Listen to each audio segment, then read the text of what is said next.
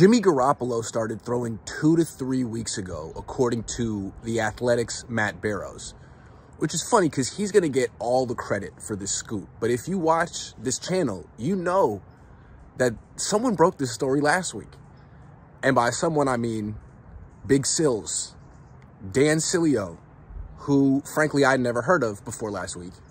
He came out with a lot of bravado, a lot of volume, a lot of sweat, and said that he knows Don Yee, he knows the Bucs general manager, he knows that Jimmy Garoppolo started throwing 2 weeks ago. He said that last week. So after Don Yee came out and publicly said he never spoke to Dan Sileo about Jimmy Garoppolo's future, I was thinking, man, this Dan Sileo guy might have lied about everything.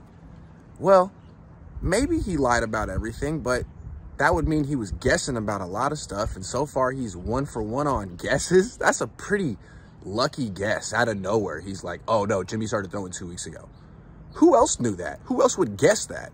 Anyway, I guess the main takeaway is that Jimmy Garoppolo started throwing 2-3 weeks ago. But the other thing is that what else is Dan Sileo going to be right about? He said, remember, that he started throwing 2 weeks ago. He said that last week, that he won't be ready for training camp. He won't be ready for the start of the season. That Trey Lance is going to win the job by default. And that the Bucs are the most likely team to trade for Jimmy Garoppolo. I don't know. There was a lot of stuff there. He was very loud when he said, I got to respect Dan because he's 1 for 1. Freaking 1 for 1.